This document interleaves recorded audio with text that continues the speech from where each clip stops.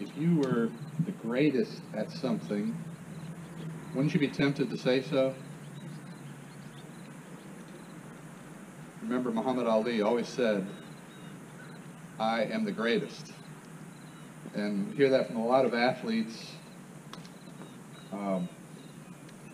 You certainly can't run for high office if you don't think you're the absolute best person for the job and are willing to say so convincingly. But if you knew, nothing doubting, that you were the greatest at whatever it is, wouldn't you just have to say it? To act like it? To walk and talk like it? But Jesus didn't. And he most certainly was the greatest. Jesus was humble. He was poor in spirit. He advocated taking the back seat, promoting others, and keeping quiet at times. And we talk about being godly or Christ-like, and I think the song we just sang was the perfect song to lead into this. But what does that mean, to be like God, to be like Christ? We know what it means to be a self-promoter. We know how to boast, to be proud, but how about to be like Jesus? What does that look like? I want us to think about that for a few weeks, and especially from the Gospel of John. Jesus makes some pretty clear statements throughout John's Gospel about how to live like him, how to be like God. He's training his disciples throughout. And last week, we sort of led into this. If you remember, we, in our lesson, talked about I will versus thy will, where we underline the Lord's statement as he prayed in the Garden of Gethsemane to the Father, "Not my will, but thy will be done." Garden of Gethsemane was not the only place that he displayed that attitude. He does it over and over, and in the Gospel of John, especially John chapter 6, verse 38 is an example. I think it's sort of a personal mission statement of the Lord. He says, "I have come down from heaven not to do my own will, but the will of him who sent me." So you see it again, not my will, but thy will. Jesus, both in word and deed, and even in the highest pressure situations of his life, like the night before he was crucified, affirmed the fact that he was not here to do what he wanted, but to do what God wanted. That is being godly. That's what Christ-likeness looks like. But a second way that Jesus showed this comes to us in John chapter 7. Again, it's a period of high conflict, high pressure on Jesus. At the beginning of this chapter, John 7, he is encouraged by his brothers to go up to Jerusalem for the greatest feast of the Jews, the Feast of Tabernacles, sometimes called Booths. Booths. B-O-O-T-H. In case. But we'll call it Tabernacles. This feast occurred in the fall of the year, not long from this time, really, September, October. Lasted about a week. It was the most popular feast of Judaism, commemorated the way that God cared for Israel as they wandered through the wilderness, and it was also sort of a harvest celebration at that time. And Jesus chooses to wait for a bit to go up to the feast. Maybe he didn't want to cause a stir. He was very popular at this time. Maybe he didn't want to draw a lot of attention to himself at the beginning of the feast. But he travels to Jerusalem, the scripture says, in secret. And he arrives sometime about the middle of the week of this feast. I just want to read a few verses, beginning at verse 14 of chapter 7 of John. So it says there, about the middle of the feast, Jesus went up into the temple, began teaching. The Jews therefore marveled, saying, "How is it that this man has learning when he has never studied?" So Jesus answered them, "My teaching is not mine, but his who sent me.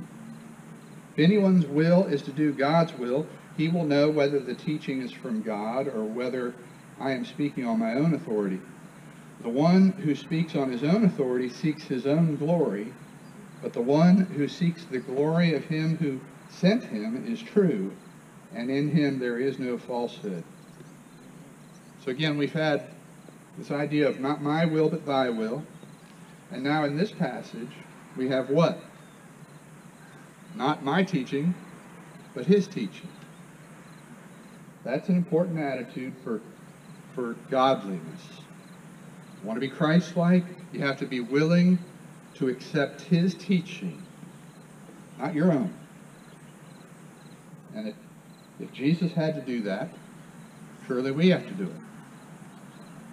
Verse 16 again, "My teaching," he said, "is not mine, but him who sent me." Not mine, but his.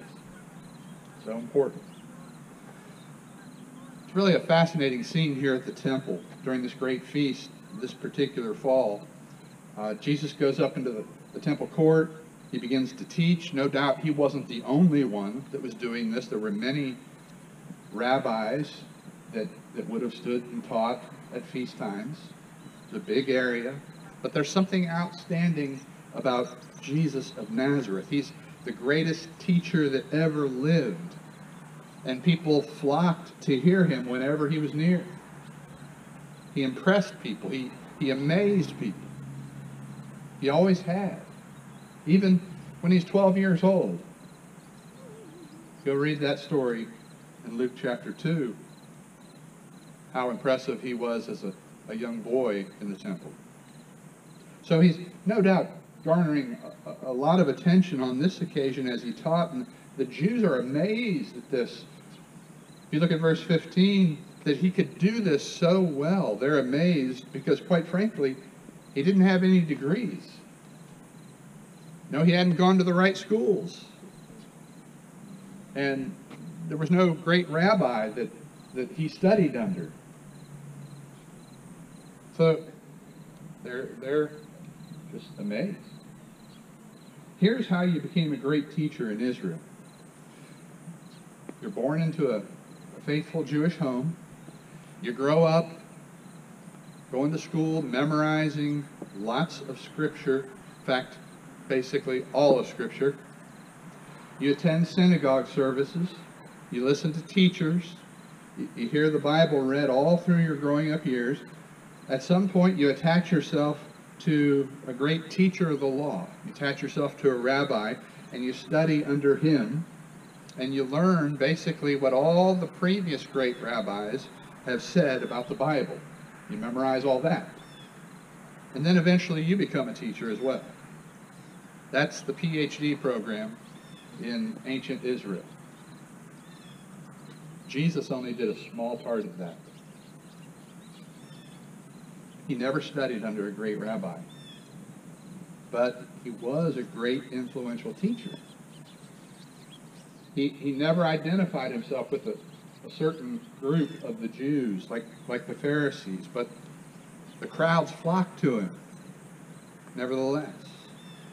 And so the natural question that people were asking was, how does he do it? How is he doing this? And Jesus answers their question in verse 16. He says, "It's not my teaching, but his teaching." Jesus learned of God. Jesus was trained by the Heavenly Father. His degree came from heaven. So part of becoming a Christian and remaining a faithful disciple is having this perspective. We are learners of God. We don't develop our own views or promote our own opinions. We don't pick and choose the things in the Bible that we think are important and not important. No. For us, it's not my teaching, but his teaching. Right? Has to be. It was that way for Jesus, and we're in his name, Christian, so it must be that way with us. Not my teaching, but his. Not my will, but his. Not mine, but his. Now what's said in verse 17 is really important too, I think. Because, someone might ask, okay, I get what you've said so far. They're all, but there are all these different teachers in the world. There's all these different teachings. How can we know what's right? Everybody seems to be saying something different. Maybe you're wondering that.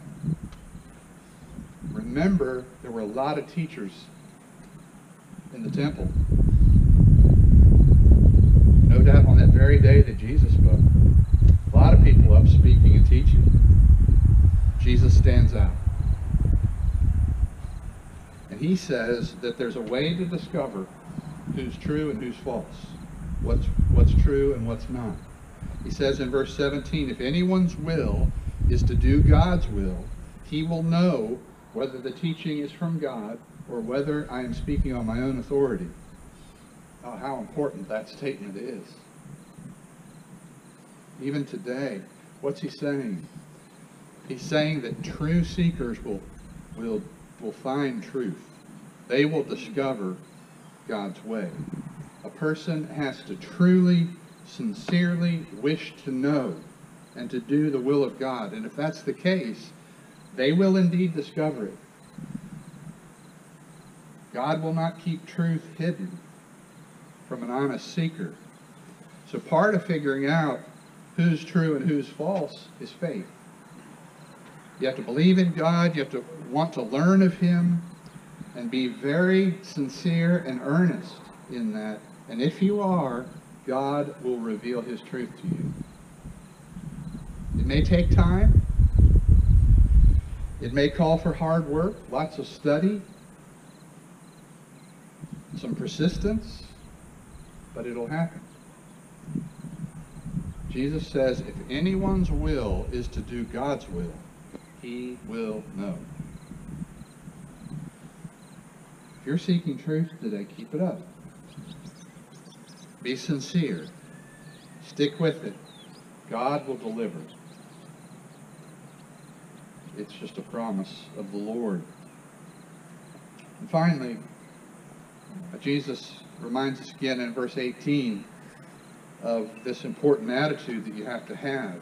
He says, the one who speaks on his own authority seeks his own glory, but the one who seeks the glory of him who sent him is true, and in him there is no falsehood. You catch what he said? I think really this is the key to the whole passage. The key to this entire idea of not my teaching, but his.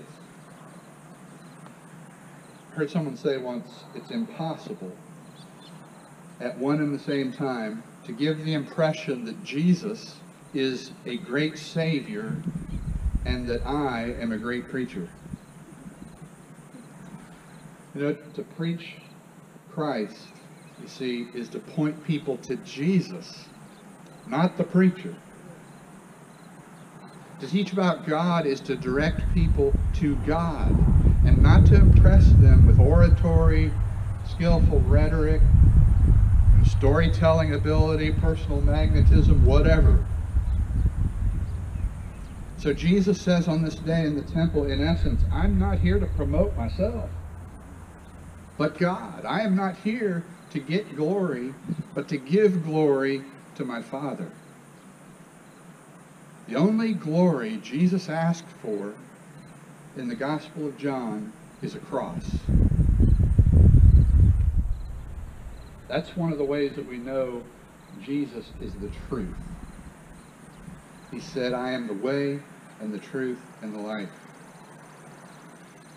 Not my teaching, but his teaching. Are we willing to deep down where it really matters to make that commitment?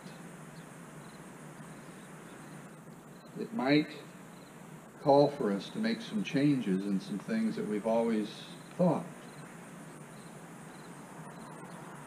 Do we not still have things to learn from God? No matter how old we are in the faith? Does Jesus not still have some things to teach us? He certainly does me. I need to be willing to say and really mean it. Not mine, but His. Not my will, but His will. Not my teaching, but His teaching.